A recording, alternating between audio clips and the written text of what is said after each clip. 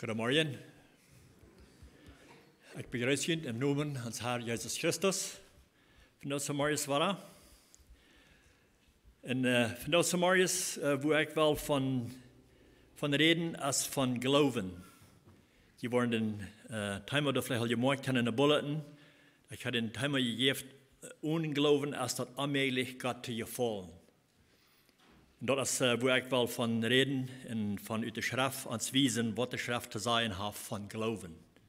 Hoe nodig dat is im geloven leven. We hebben verschillende oorzaken als dat nodig dat we geloven hebben. Besonders als Christen. Die Nicht-Christen, die brauchen gleich im Glauben leben, weil die glauben, dass eine weiß nicht, die sind gleich zum Glauben gekommen, aber wir als Gott seine Kinder, wir machen im Glauben wandeln. Alles, was wir tun, das müssen wir im Glauben tun. Wir wissen, dass wir können gerecht sein für Gott durch den Glauben. Und auch dass wir können nach Gott kommen, wenn uns daran eins was fehlt, was immer das ist, wo wir Bedürfnisse verhauen im Gebet oder was immer, dann darf wir nach Gott kommen, aber das müssen wir im Glauben tun. Das müssen wir leben. So, das sind verschiedene Ursachen, warum das ist, warum wir müssen Glauben haben. Und wir wollen von der Gott sein Wort, weil checken, warum das ist. Wenn wir nach der Menschheit checken, dann durch weiche Menschen, das haben wir ein bisschen was, die Hand, das auch mal so hart sich leben, dass sie müssen verschiedene Worte tun, um gerecht zu sein für Gott. Sie haben verschiedene Regelungen und Gesetze, was sie müssen nachfolgen, merken sich sogar Menschen ihre eigenen Gesetze, in die proben nur zu folgen, und folgen dann sind sie gerecht bei Gott. Aber das ist nicht, was die Bibel uns lehren wird, was die Schrift uns lehren wird. Wir können nicht gerecht sein durch unsere Worte, die Dinge, die wir tun, oder allerhand Regelungen nur folgen und so weiter. In Galater 3, Vers 11 sagt Paulus, es steht dort als klar, dass durch das Gesetz kein Mensch für Gott gerecht ist. Also das Gesetz nur folgen, hat keiner Grund vollbringen, vor ich merken, dadurch ist keiner gerecht vor ich werden. Sagt, wer durch den Glauben gerecht ist, soll leben. So wer durch den Glauben gerecht ist, der soll leben, der wird das ewige Leben haben. Und wir wissen auch, dass Gott seine Kraft, da ist, wo die Kraft bei ist, durch Gott und durch den Glauben. Auch in Römer 1, Vers 16 sagt Paulus, Paulus, der verteilt auch viel von den Glauben, wo einer muss im Glauben sein und durch den Glauben kann er reich werden und so weiter. Und heute wird das predigen, und zu viele Menschen dort predigen und lehren, dass sie müssen durch den Glauben gerettet werden.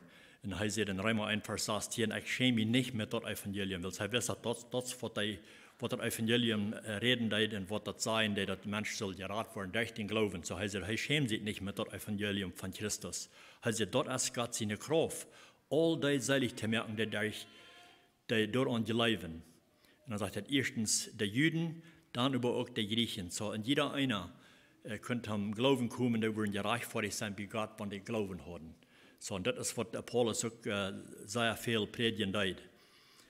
Und er sagt, dort wies uns, wo Gott uns durch den Glauben gerecht merkt. Also Gott sein Wort wies uns dort, wo Gott durch den Glauben uns gerecht merkt. Und sagt, und wo der Glauben immer teilnimmt, so als geschrieben steht, der Gerechte soll durch den Glauben leben.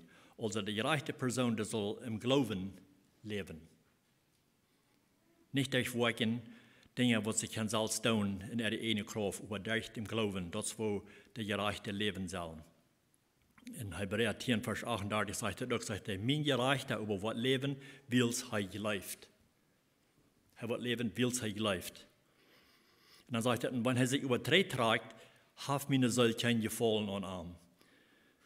So, ich verstehe das hier jetzt, dass wenn er zum Glauben gekommen ist und er sich überträgt trägt, das war dann nur der Worten, nur gehen, und du nur leben, du hast Gott kein Gefallen an. Wer trägt trägt, der hat meine Seele kein Gefallen an ihm, sagt er. Und auf Englisch sagt er auch, no, the just shall live by faith. So, die Gerechte sollen im Glauben leben. Und dann noch einer zu sagen, wo wir sollen Glauben haben, das ist, wo wir Gott gefallen können. Das ist der einzige Weg, wo wir Gott gefallen können. Wenn wir im Glauben leben, wir können Gott nicht unglauben gefallen, sagt die Schrift. Wenn wir nicht Glauben haben, ist das allmählich Gott zu gefallen, sagt er in Hebräer 11, Vers 6. Er sagt, wir unglauben, ist das allmählich Gott zu gefallen. So das ist nicht, was wir können tun. Keine Worte, was wir können tun. Eins, was wir leben, was wir tun, um gerecht zu sein oder für Gott zu leben oder so weiter. Das ist nicht, was Gott gefallen hat. Mit das habe Gott nicht gefallen. Er sagt, das ist allmählich Gott zu gefallen. Er sagt, wenn nur Gott kommen will, muss er leben. So der muss glauben haben, dass er ist und dass er die belohnt, die am ernstlich stehen. So wir können klar sein, einmal war ich habe das sein, dass wir sollen glauben haben, wenn wir Gott gefallen wollen, dann müssen wir glauben haben. Und das habe ich auch getan. Einmal fallen wir uns vielleicht sagen, Gott, wir haben allerhand Dinge getan, haben die Arbeit in der Gemeinde und so weiter, und dann fallen wir uns Gott und glauben, das wird Gott ab ernst gefallen, wenn wir das tun. Und das ist schlecht, das ist gut, wenn wir verschiedene Dinge tun, wo wir können sehen sind zu den Nächsten. Das ist alles gut. Ich sage nicht, dass unsere Worte nicht gut ist, aber wenn wir wollen, damit mit unseren Worten Gott gefallen, das ist allmählich. Gott hat gefallen, wenn wir glauben haben. Das ist, wo wir am Kern gefallen leben. So hier kann ich klar sein, dass durch den Glauben habe ich Gott gefallen. Das ist, was ihnen gefallen hat. Und wir weiten noch durch den Glauben, dass wir das ewige Leben haben. Nur durch den Glauben, nicht durch unsere Worte. Wir können uns nicht raten mit den Worten, die wir tun. Das ist nur durch den Glauben. Wenn wir den Glauben haben, dann können wir gerecht sein. Johannes, das erste Kapitel, sagt das Vers 47, steht, ich sage Ihnen die Wahrheit. Mir ist es ein bisschen auffallend, wenn Jesus auf vielen verschiedenen Städten schrieben, das lesen wir auf vielen verschiedenen Städten, wo er immer sagt, ich sage Ihnen die Wahrheit. Und ich wundere uns mal, warum sagt er, ich sage Ihnen die Wahrheit? Das ist doch Gott sein Wort, wir sollen das annehmen aus der Wahrheit. Aber ich glaube, dass es oftmals wie sie kleingläubig sind. Wir glauben verschiedene Dinge nicht. Einmal wird allerhand gesagt, von was der Schrift von reden hat, dann wie uns in das Verständnis sei, wir dann noch einmal, ja, aber ich habe das nicht so gelehrt. Ich habe das anders gelehrt als das oder dort. Dann verloren wir uns lieber durch. Und ich glaube, deswegen muss Jesus einmal uns klar machen sein, ich sage Ihnen die Wahrheit, aber was ich sage, das ist die Wahrheit. Ich sage Ihnen die Wahrheit, und das ist, was er sagt, wer an mich glaubt, hat ewiges Leben. Der hat ewiges Leben. Das ist gute Nachricht, das zu weiten, wenn er sagt, dass wir Glauben haben. Wer an mich glaubt, der hat das ewige Leben. Und das ist uns ganz klar, dass wenn wir zum Glauben gekommen sind, wir am Glauben, was er getan hat, am Kreuz für uns sind, und dort annehmen und glauben dort, dann haben wir all das ewige Leben. Das ist nicht, dass wir in der Zukunft vor das ewige Leben kriegen, aber er sagt, dann haben wir das all. Dann haben wir das nie all. Hier, nie, wenn wir noch leben tun. Und das sieht vom Himmel, haben wir all das ewige Leben. Und das sage ich auch nicht, dass wir das Fleisch wollen kriegen, wenn wir genug gute Dinge getan haben, gute Worte getan haben, oder eins, wenn sie eine Regelungen sind, nur gefolgt, und dann reicht die Kirche vor und all diese Dinge. No, das sage ich nicht, das ist dort. Das sage ich nicht, dass dort wird uns das ewige Leben geben. Er sagt, wer an mich glaubt, hat das ewige Leben. Und das ist eine Freude hier, und dann, wie kann das auch weiten, dass wir hier nu all das ewige Leben haben. Auch in Johannes 3, Vers 36 sagt es auch so, wer an den Sehen glaubt, hat das ewige Leben. Der Glauben. Wer an den Sehen glaubt, der hat das all, der hat das ewige Leben. Und wer den Sehen nicht gehorcht, wird das Leben nicht sein. So ich habe gesagt, entweder du glaubst das, du hast den Sehen, du wirst gerat sein, oder du glaubst das nicht, und da wirst du den Sehen nicht haben, da wirst du nicht gerat sein. Das ist zwei Wege, entweder du glaubst das und wirst gerat sein, oder du glaubst das nicht und wirst nicht gerat sein, wirst verdammt werden. Das ist ganz klar für uns zu weiten. Das ist nötig, dass wir den Glauben haben, dass wir glauben, was der Schrift sein wird. Und was er sagt von sich selbst, dass er uns geraten hat, dass wir durch ihn können glauben und das ewige Leben haben. Sehr wichtig, den Glauben zu haben. Sagen, wer den nicht hat, und wer den Sehen nicht hat, gehorcht, wird das Leben nicht sein. Der wird das Leben nicht sein. Du hast keine Möglichkeit sein, für so eine Person, das dort geraten zu werden. Der wird das ewige Leben nicht sein. Aber bleibt unser Gott sein euer. So wie Gott, wie kann es sein, wie Gott es ans Glauben viel wird. Und wir glauben haben, dort ist viel wird wie Gott. Und einmal lässt er sogar verschiedene Proben über uns kommen, um zu sehen, wo stark uns Glauben ist. Uns auf eine Probe zu stellen. Und das ist einmal, das fällt sich nicht gut, wenn uns geprüft wird auf verschiedene Wege. Wo wenn wir kicken dann nur die Schrift, was die Ursache ist, woran wir einmal durch verschiedene Dinge gehen dann, verschiedene Dinge in uns Leben, was Gott toll und in uns Leben, woran das ist, nur die Schrift nur, dann sollen wir gleich allmutig werden in den Tiden. Dann sollen wir uns freuen, dass Gott will uns auf eine Probe stellen, zu sein, wo stark uns Glauben ist. Er will haben, dass wir sollen Glauben haben, weil es bei ihm ist der Glauben sehr viel wird. Einmal wird Gott sogar beschuldigt, sagen sie, wenn Gott so leichtholig wird, dass der Schrift sein wird oder als einzige Christen sein, dann woran wird er all diese Dinge dann toll in uns Leben? Aber vielmal ist es bloß, wenn es uns auf eine Probe zu stellen, sind wir Gott wie sein, wo Gott uns Glauben ist, wo stark der Glauben ist. In 1. Petrus 1, Vers 6 sagt, du wirst sehr wie Frau, wenn die hier auch noch ein Stotzchen durch Lieden gehen machen. So, Petrus sagt hier, er weiß, dass das ist für eine harte Zeit. Aber das merkt uns wegen Frau, wenn wir auch noch durch Lieden gehen machen. Das Vers, was ich viermal an meiner Andacht habe, dass ich reden von nicht Leuten an der Frieden vergehen, durch verschiedene Dinge, sogar durch schwere Tiden gehen und so weiter. Und ich dachte, Lothar Meier über nur über das Vers, 1. Petrus 1, Vers 7. Und hier passt das gleich bei auch an uns Glauben. Worum diese Dinge in uns Leben durchgehen, oder worum Gott das in uns Leben vorbeigehen, als wir uns auf eine Probe zu stellen. 1. Petrus 1, Vers 7 sagt, diese Proben, also verschiedene, wir können hier alle mit annehmen, was immer wir durchgehen, und sagt, diese Proben kommen ewig um zu sein, wo echt und stark jung Glauben ist. So hier kann sein, ans Glauben wird geprüft. So als Galt durch den Vier geschickt wird, dort Terrain in zu sein, wo echt dort ist. Jung Glauben, und er sagt, es sollten sie mit Geld umgehen, wenn sie Geld wollen, auf eine Probe stellen sind, wo echt dort ist und wo Gott dort ist, dann wird das viel heute mehr zu sein, wo echt dort ist. Und er sagt, das ist das, was wir uns glauben.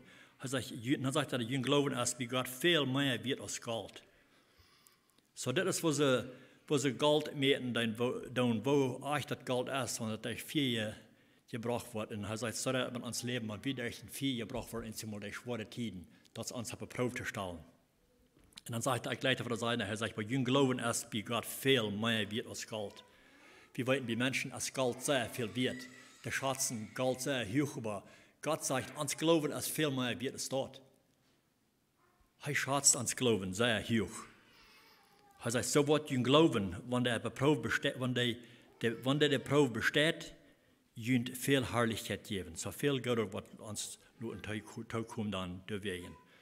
Und die wollen geehrt und gelobt werden, wenn Jesus Christus kommen wird. So hier kann klar sein, dass Gott will haben, dass uns glauben, wir sollen bestehen bleiben in uns glauben. Wann wir auch durch schwere Tiden gehen, verschiedene Tiden. Wird nicht einmal sehr passend sein, wo wir vielleicht selbst nicht wollen, haben, was wir sollen durchgehen. Aber wenn wir weiten, dann worum das ist, dann sollen wir uns dort freuen. Und wir werden nicht anmutig werden und verdrießlich werden in den Tiden. Auch Jakobus sagt auch ganz klar, er sagt auch, er sagt in Jakobus 1, Vers 2, sagt, hey, meine Brüder, also hier, das redet die Christen, er sagt, meine Brüder, nehmt das mit Frieden an. Ich glaube, das ist leichter zu sein, als zu tun, dort so eine Dinge, als dort mit Frieden annehmen. Aber er sagt, nehmt das mit Frieden an, wann die auf verschiedene Wege geprüft und versucht wurden. So, er sagt hier verschiedene Wege, und was immer. Und dort kann ich auch verschiedene mit annehmen, was immer wir durchgehen tun, wenn wir geprüft werden. Er sagt, dort mit Frieden annehmen. Und ich glaube, dort braucht Glauben, dort mit Frieden anzunehmen. Zu weiten, dass das für uns zum Guten. Was immer das ist, was die Ursache ist, woran wir das durchgehen tun. Wenn wir auf verschiedene Wege geprüft und versucht werden. Er sagt, dadurch, dass wir Glauben in der Versicherung bestehen bleibt. Lehre je geduldig sein, und dort darf wir weiten, sagt er. Und wir weiten, wofür fehlt uns das nicht an Geduld? Er sagt, das wird uns reich sogar Geduld geben. Diese Dinge. Und er sagt, dort darf wir weiten. Wir können nicht weiten, worum das ist. Und an der geduldig sein, soll je mit eng beholen bleiben, dass je fehlerlos und unbeschädigt sind und je das an nichts fehlt. Das ist, worum die Dinge passieren in unserem Leben, dass wir geduldig können werden und dass uns Glauben wird gestärkt werden. Und ich will auch, dass alle Menschen sollen das lernen, das zu weiten, worum das ist. Und ich will auch, dass die Menschen sollen zu der Ansicht kommen, zu dessen Glauben, wat kan gerecht merken, wat kan geraad worden durch den Glauben. Und heute auch sogar, wenn wir in verschiedene durchgehen, wenn wir in einen Zustand sind, will er uns sogar helfen. Wenn wir das Glauben tun, er will uns auch helfen in den Tiden. Wir lesen von vielen Erfahrungen in Gottes Buch, in der Bibel, von Geschichten, von wahren Geschichten, von wo Menschen Glauben gehabt haben, wenn sie durch verschiedene Dinge gehen dürfen, und im Glauben kommen zu Gott und beten nur Hilfe, wo Gott ihnen helfen wird. Und dass wir auch uns zu weiten sein, wo steht uns Glauben ist, und dass wir können durch den Glauben zu Jesus kommen im Gebet. Und wir haben verschiedene wahre Geschichten in der Bibel von so einer Stadt. Und ich will uns Wort von diesen Geschichten vertellen, was wir in der Bibel haben, uns anweisen, bloß als Beispiel, wo Glauben Menschen helfen wird. Und ich dachte an Markus, das 5. Kapitel, von dieser eine Früh, wo wir eine sehr bekannte Geschichte, eine Früh, die für 12 Jahre bleiben wird. Hier wird eine Früh, die für 12 Jahre krank gewesen und hat gebleibt. Und ich nehme an, dass das vielleicht die Tiden sogar mehr ausgebleibt, weil es von einer Person für 12 Jahre bleiben wird, der wird mehr ausbleiben. In dieser Früh, die kriege ich Hilfe, und wir wollen mit dir sagen, was diese Geschichte uns lehren wird von Glauben haben. Das sage ich in Markus, das 5. Kapitel, wenn ich in der Bibel mit habe, wo du was Versen überlesen. Es sagt da, und da wir eine Früh, die all 12 Jahre geblatt hat. Und der hat all viel geleden, durch ein Teil Doktors und alles ausgegeben, was sie hat. So ich habe mit gekeken, diese Früh, hat durch viel Leidenschaft gegangen, der hat auch viel geleden durch ihre Krankheit, und der hat sogar auch viel geleden durch eine Doktors fahren, die Kosten, was er gegeben hat, und so weiter. Und sie hat alles gegeben, was sie hat, zu den Doktors, um Proben zu helfen zu kriegen von den Doktors. So sie wird viel durch, diese Früh. Und diese Doktors und all die Menschen, was sie hat geprüft, was helfen sollen, keiner hat können helfen, so weit. Und es steht, dass sie können helfen, wird immer schlechter geworden sogar. Das wird immer euer geworden mit ihrer Krankheit. Das sagt, dass der hat alles ausgegeben, was sie hat, und sagt, dass wir mit und es steht besser, bloß immer euer geworden. So diese Früh hat keine Hilfe gekriegt von den Menschen, von den Doktors oder von irgendwem, und sie wird krank geblieben, und dort war bloß immer euer mit Für 12 Jahre. Kostet ihr in ihr Leben anstellen, wo sie das noch gefällt haben, wo sie was gewesen sind. Da wird immer zu denken, so Jahren will sie helfen haben, und sie kriegen noch nicht Hilfe. Doktors und alles, was sie sein, die können nicht helfen. Aber kommt das Messiah, die für viel Kosten, aber das wird bloß immer euer mit die können nicht helfen. Aber sie funk halb. Das sage ich in Vers 7, finde ich, als sie von Jesus hielt. Also ich weiß nicht, was sie von Jesus gehört haben, haben sie auch vielleicht Rot gegeben, nur Jesus zu gehen mit ihrer Krankheit oder was immer. Aber das sagt ihr, als sie von Jesus hielt, kamen sie durch das Volk von Hängen an am Non und schiert seine Kleider an. So hier wird, wenn wir diese Geschichte, wenn wir bekannt sind mit dieser Geschichte, hier wird eine große Schar Menschen um Jesus. Der muss sich da durchdringen, um nach Jesus zu gehen. Und das wissen sie, das hat sie gehört, wenn sie nach Jesus gehen können, da wo sie Hilfe kriegen. Sag, als sie von Jesus hört, kamen sie durch das Volk und hängen an am Non und schiert seine Kleider an. Sie frug Jesus nicht mal am halb oder eins Wort. Sie sagt nicht zu Jesus, die ging bloß und schiert am an. So einen starken Glauben hat sie. Sie hat sich gesagt, wenn ich am bloß an die Kleider anschieren kann, würde ich gesund werden. So einen großen Glauben hat sie, wenn ich am bloß anschieren kann, dann würde ich geheilt werden. Und das ist, was Glauben tut. So viel Macht hat Glauben. Ich mal sagen, es sagt, als Jesus sich angeschiert hat, als durch die Menschen sich gedrungen hat und die Gelegenheit hat gekriegt, Jesus anzuschieren, sagt er bleiben hier Fuß ab. Du hier bleiben ab. Und sie können dort im Lieb feilen, dass sie von ihrer Pläu geheilt wird. So hier passiert was in ihr Liebsband können sie das spüren. Sie hier allemaal blijven en ze kunnen spüren in ihr Lief, dat er passiert wordt. Sie wie geheilt worden. Das können sie spüren. Und das, was sie vielleicht das erste Mal gefällt haben, in den 12 Jahren, was sie krank war, wie das hier was passieren in den Körper. Und check mal, was hier passiert zu Jesus sogar. Und sagt dann verstärkt, und Jesus sperrt Fuß und sich, dass eine Kraft uit arm gegonnen wird. Und dreht sich mangt das Volk arm und früh. Wer hat mich nicht leider engagiert? So ich habe auch gesehen, wenn wir den ersten Part von dieser Vers kicken, dass du erst eine Kraft, was sogar aus Jesus rauskommt, dass man wie im Glauben noch am noch was Frauen tun. Das ist was Glauben, das ist eine Kraft, dass wenn wir im Glauben nach Jesus gehen, da ist eine Kraft, was aus Arme raustragen das. Das ist, was er hier sagen wird.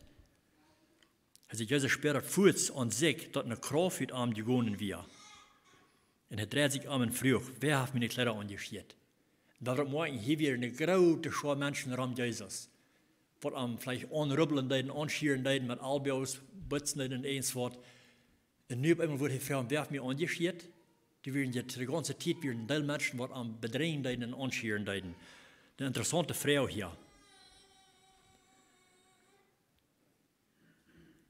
Und die Jünger, die werden auch, glaube ich, mit gedacht, vielleicht mit sitzen eine Dame, Frau, was die hast. Dass die wussten, es nicht Frau. Und guck mal, wer alle rum die ist. Sie sehen, es steht im Vers eindeutig. Die Jünger sehen zu ihm, du setzt, dass das Volk die drängt. Und dann fragst du nach, wer die engagiert hat. Wovon eine Frau ist dort. Es sind ja Teil Menschen, die bedrängen dann sogar. Und nie auf einmal fragst du nach, wer hat die engagiert. Aber das anschieren wir was anderes als alle anderen alle Leiden. Das engagiert wird im Glauben an Heilung zu kriegen.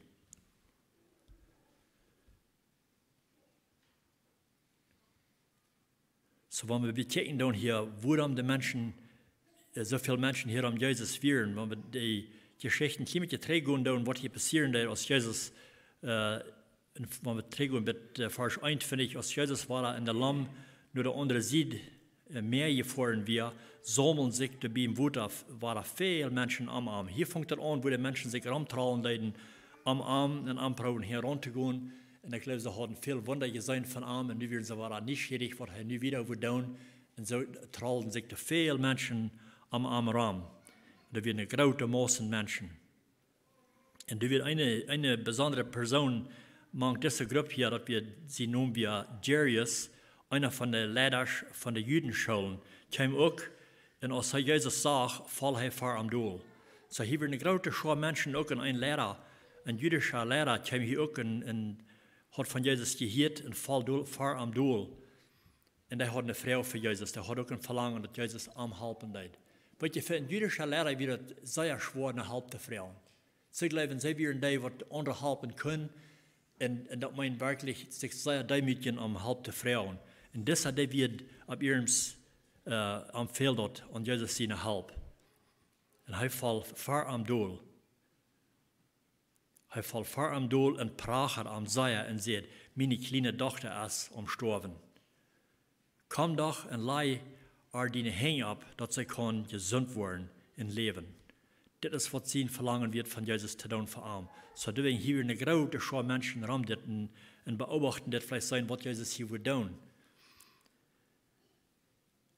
Er sagte, und er ging mit einem mit, und da kamen viele mit und drängen sich an Jesus abtau. Die drängen sich an ihm abtau. So hier drängen die Menschen sich rum an. Da können wir sehen, was für eine große Herd Menschen da wären, die drängen sich rum Jesus. Und warum das so eine interessante Frau wird für Jesus, dass hier wird eine Person, die am engagiert hat. So du führen die Jünger hier und sehen, du setzt, dass das Volk die drängt, und dann fragst du nach, wer die engagiert hat.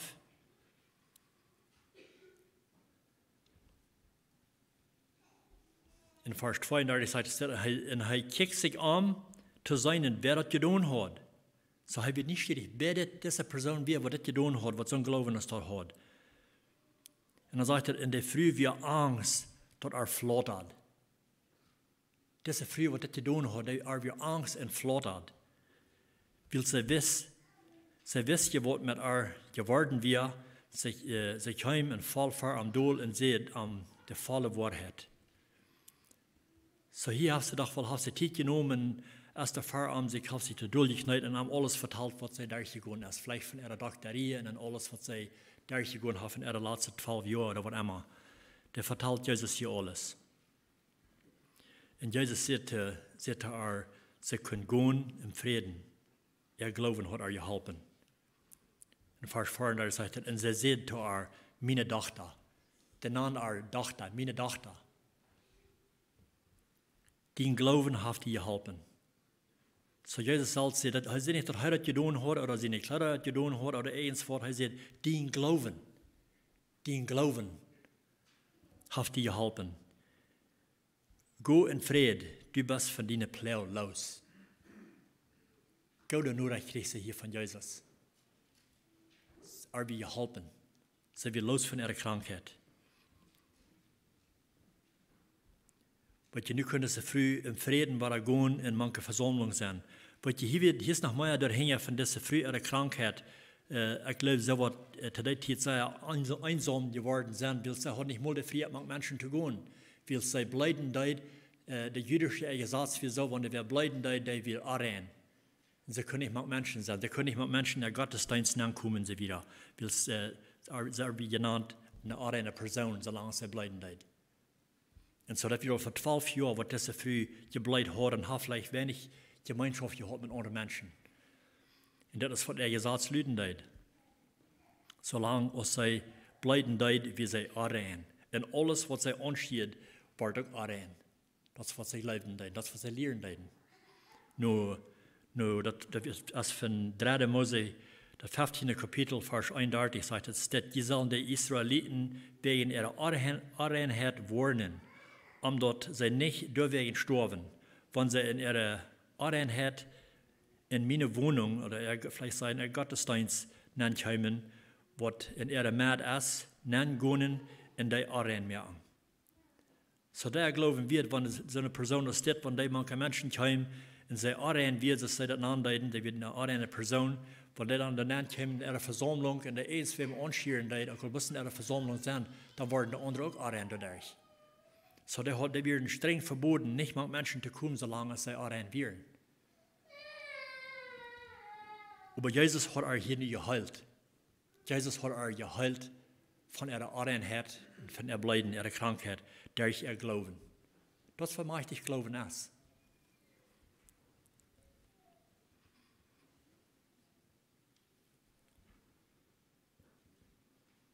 So eine gute Nachricht kriegt sie hier, dass Jesus zu ihr sagt, du bist von deinen Plau los. Dein Glauben hat dir geholfen und go in Frieden, du bist von deinen Plau los. So du hast grote Macht im Glauben. Und wir checken nur die nächste Geschichte. Hier ist noch eine Geschichte aus Jesus. Ich glaube, dass wir aus Jesus von der Stadt wegging, wo er ging in Haupt des Jairus seine Tochter. Über dem aus Jesus die Titel und wieder hier bleibt hier bei dieser Früh und horcht er ut und die Geschichte vertellen. Und sie wieder am Weg nur Jan Jairus seine Tochter heilen. Und bei dem kommen sie und sehen sie, dass die werden gestorben. Die werden gestorben. Aber Jesus sagt, no, der ist gestorben, der schlaflos. Und er ging dahin und fuhrte an der Hand und hofte an. Die Geschichte hat noch mit wieder, ich werde nicht ganz überlesen, aber in Markus, in 9. Kapitel, Vers 27, sagt er, als er von dort wieder ging, ich glaube, das ist von dort Jerusalem, als er von dort wieder ging, gingen am zwei blinde Männer heran. Und sie schrien, Lüd, hab Mitleid mit uns. Das waren blinde Männer, die schrien, die waren auch sehr bedürftig Hilfe. Die sagten, hab Mitleid mit uns, du darfst jetzt ihn sehen. Dann sagt er, und als Jesus zum Haus ging, gingen die Blinde auch nur an, und Jesus frug an, Jesus sagte an, geloof je dat ik dat doen kan? Geloof je dat? Nadat wat je vraagt, dan geloof je ik kan dat doen?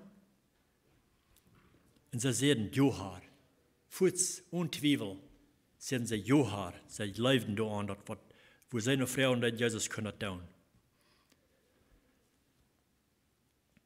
En nu dat als als Jesus hat eine Antwort gegeben, heilt Jesus auch. Das sagt, dann schiert Jesus ihre Augen an und sagt, das soll gleich so werden, als die geglaubt haben.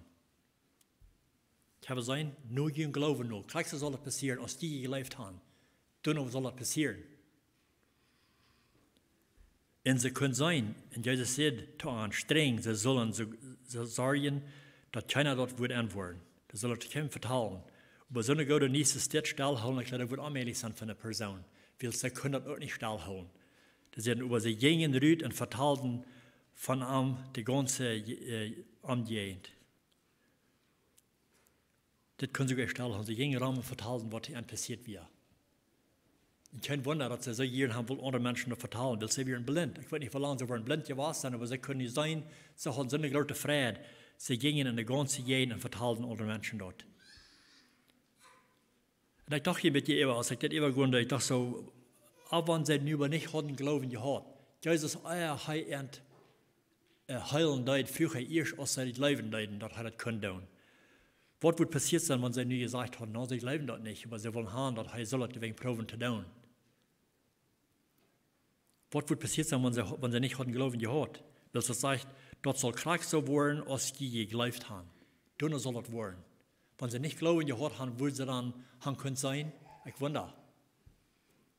Dass wir die Glauben, durch den Glauben, können Jesus das tun.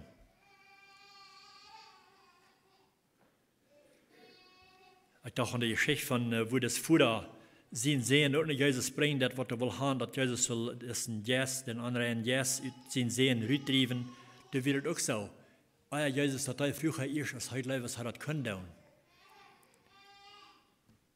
Das in Markus 9. Kapitel sagt, dass die sehen, wenn die andere Jas hat geprüft, sehen daut mehr und sogar. Sagt, er hat am Ferken, im Vier oder am Wutter geschmeten, am daut mehr an. Das, was sie sehen, sind Plan wir, das ist einer Jas. Der will sie sehen, daut merken. Da hat er verschiedene Wege geprüft.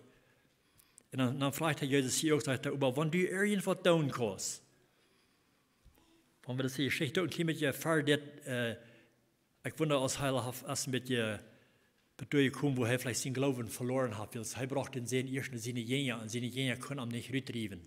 Die können nicht tun. So ich wundere, als er gedacht, ich wundere, als er verhalten hat. Er ist vielleicht dort kleinglaubig geworden über das ganze Sache. Aber nu kommt er nach Jesus und bringt er an Jesus. Und er fragt, wenn du irgendwas tun kannst, dann hab Mitleid und halb uns. So als die hören das von, hey, vielleicht nicht ganz recht leben dat. Dann fragt Jesus, ob ich kann. Du fragst, ob ich kann, dann hab Mitleid mit uns. Kijk wat Jesus sagt. Dann sagt Jesus, alles ist möglich für den, der durchläuft. Der durchläuft. Alles ist möglich für so eine Person, die durchläuft.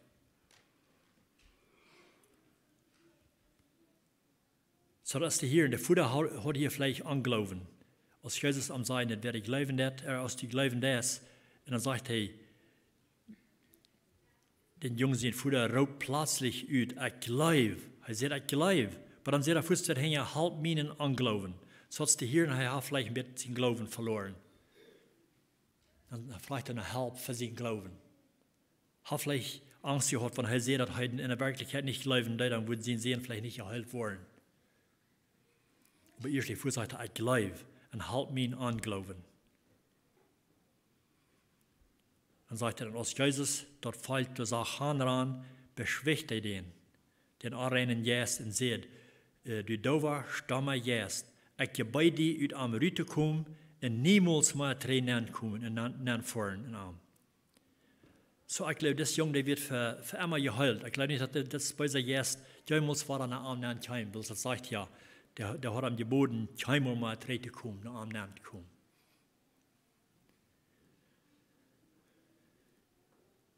In Matthäus 17, Vers 18, das ist die Geschichte auch geschrieben, die Schrift hat ein bisschen mit anders, das sagt, dann redet Jesus ernstlich der Arm, in der Sotun verleiht, in der Jung wir von der Stunde an gesund. Der Jung wie gesund geworden, von der Stunde an. Ich dachte mit dir, als er nicht aufmalt, so ist es mit uns wie Wir wollen vielleicht hier in Leben, wie Frauen, Jesus oder wie Frauen Gott in eins Wort noch helfen, aber in der Wirklichkeit, wenn wir das tun wollen, dann würde vielleicht auch sagen, ich lebe das gleich so reich. Ich will das leben, aber ich kann das nicht so reich leben. Sind vielleicht auch für ein Kleinglaubsch. Und die leben dort nicht so reich, wenn wir uns mit der Wahrheit wollen tauschen, wo wir uns wirklich feilen, dann einmal. Einmal kriegen wir Dinge vielleicht nicht wegen, wir haben nicht wirklich glauben. Ans Glauben ist vielleicht oftmals auch zu klein. Jakobus lesen wir von so einer, was nicht glauben hat. Jakobus 1 Vers 6 sagt, dass Lot über im Glauben Frauen. Ja, das redet von wem dort an Weisheit fehlen, dass da kann Gott kommen und Frauen und der wird an Weisheit geben. Aber das sagt Lot am im Glauben Frauen. Lot am im Glauben Frauen. Und nicht zweifeln. Nicht Zwiebel haben. Sagt er, ein Zwiebel ist so aus einer Wal ab im Meer, der von Wind hin und her gedreven wird. Sagt, wer Zwiebel soll nicht meinen, dass er von Gott was kriegen wird. So ich habe hier, wenn wir zweifeln, dann wir das nicht leben, dann wo wir noch Frauen, dann brauchen wir nicht Mut leben, dass wir wollen was kriegen. Wir leben das nicht. Sondern was zweifeln, das ist eine Wal ab dem Meer, was da hin und her gedreven wird. Dann sagt er, ein Zwiebler ist hin und her ab all seine Wege. Und so redet auch muss mit Menschen, wenn er mit verschiedenen Menschen vertalen wird. Einmal, wenn er mit denen vertalen lässt, dann haben sie, glauben sie Einheitslehr, dann sagen sie das oder dort, glauben sie, sie haben einen frischen Glauben gekriegt oder einmal haben sie noch eine frische Kirche angefangen, da predigen sie, es wie ein Hahn, was er gepredigt soll, das ist, was sie nie glauben tun. Dann nächstes Mal, wenn er mit denen reden, das nu vorhin soll noch anders sein haben. Die haben aber an anderen Glauben, die glauben so an was anderes. Das sind Hahn und her ab all ihre Wege. Das, was er sagt, das, was ein Zwiebler ist. Die sind keinmal beständig in was sie glauben tun. Das sind Hahn und her, die lassen sich ab dem Durchschmieden von den Donner, von wo der Wind kommt, die lassen sich auch ab dem Durchschmieden.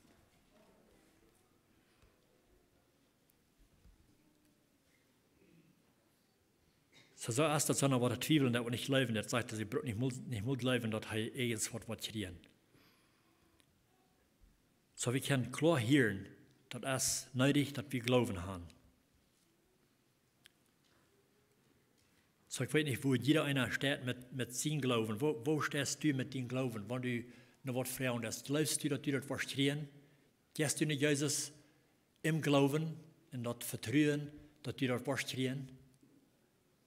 Oder sagst du auch in der Wirklichkeit, ich glaube, das Gott sehr reich, aber ich frage dich wegen anyways. Ich glaube, das ist so wichtig, dass wir glauben, dass wir glauben, in Hand glauben, was fehlen wird, was Jesus verlangt, was wir sollen haben, wenn wir nach Arm kommen.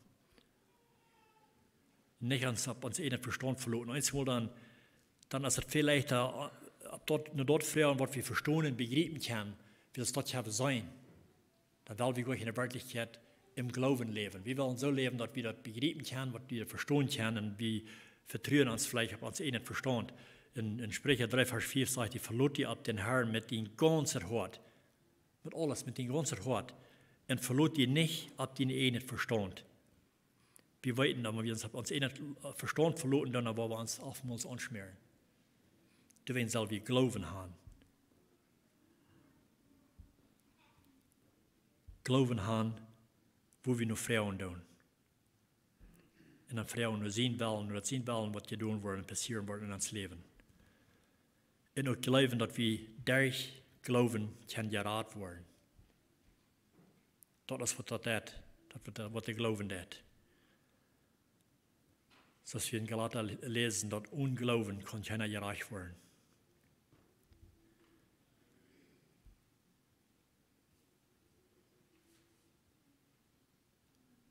So noch einmal, wenn wir glauben, dann können wir am gefallen. Wenn wir am gefallen, dann müssen wir Glauben haben. Das ist sein, dass Unglauben ist allmählich am zu gefallen. So, also ich weiß nicht, wo wir stehen in diesem Glauben, aber mein Gebet ist, dass wir, wenn wir nicht Glauben haben, dass wir auch für den Tausch stehen und sagen zu Gott, halt mir meinen Anglauben, streik meinen Anglauben. Dass wir auch gestärkt werden im Glauben.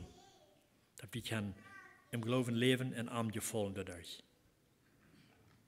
Wir können wiederholend sein, Das war wichtig, dass wir Glauben haben in der Schrift. Und das sind noch mal ein bisschen ein paar Stellen in der Bibel, wo das von Glauben reden, aber das ist noch viel mehr. Und wo noch lange kann reden und wiesen von der Schrift, was die Schrift zu sein hat von Glauben. Und wanneer ich das dass wir das annehmen tun im Glauben, dass wir weiten, dass wir können gerat werden durch den Glauben. Einmal werden wir mit Worten proben. Viele von uns haben vielleicht lange geprüft, unsere Seligkeit zu verdienen mit Worten, und wo wir bald ändern, da haben uns nichts geholfen, haben uns noch nicht angebracht, haben uns nichts dichter wieder nur Jesus gebracht. Das ist durch den Glauben, was er getan hat am Kreuz für uns. Wenn wir das glauben und das annehmen, dann haben wir das Weiten und können gerat werden. Jesus, als er vertalen zu den Juden von wer er wird, dass sie sollen glauben an ihm, er wird das Lebensbrot und das Lebensfutter und so weiter.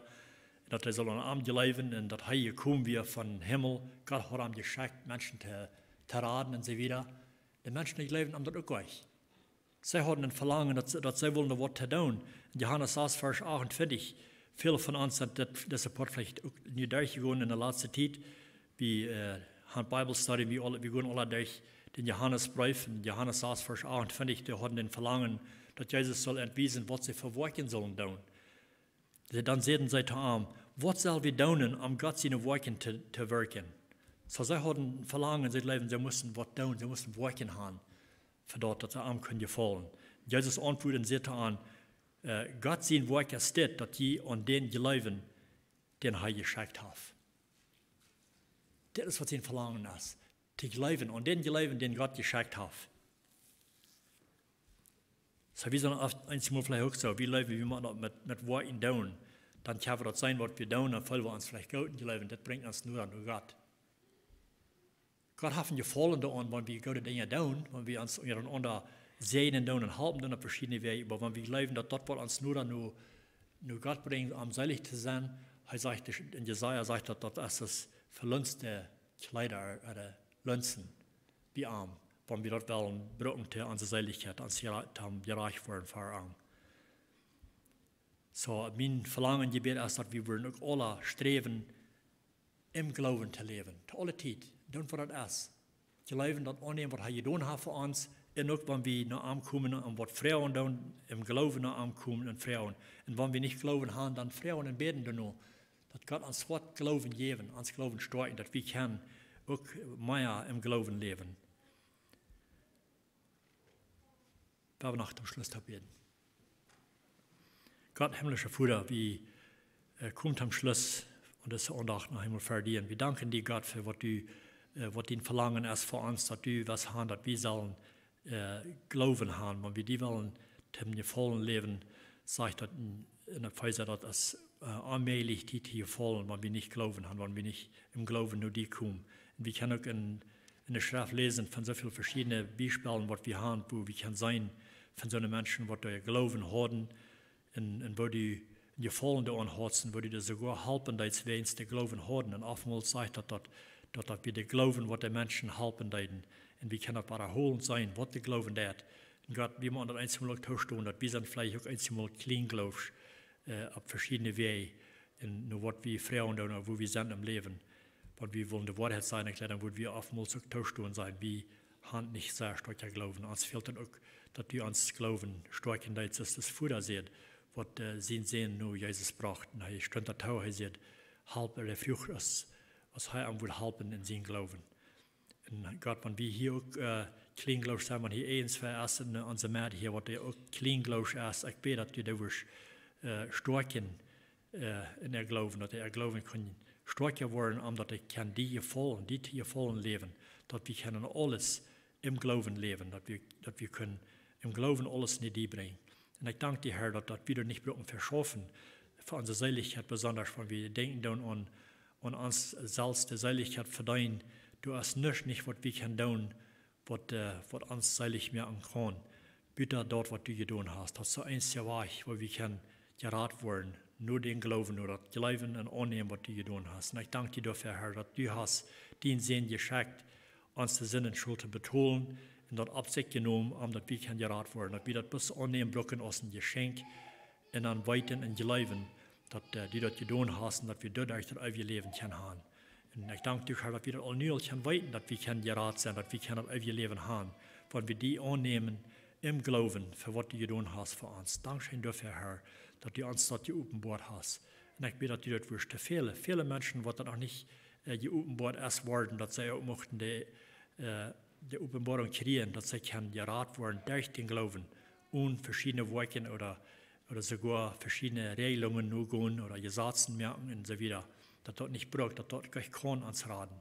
Ich bitte, dass du wirst uns alle helfen, dass wir das würden annehmen im Glauben, in einem Glauben für die leben. In dem Namen bitte ich das mit Danksagung. Amen.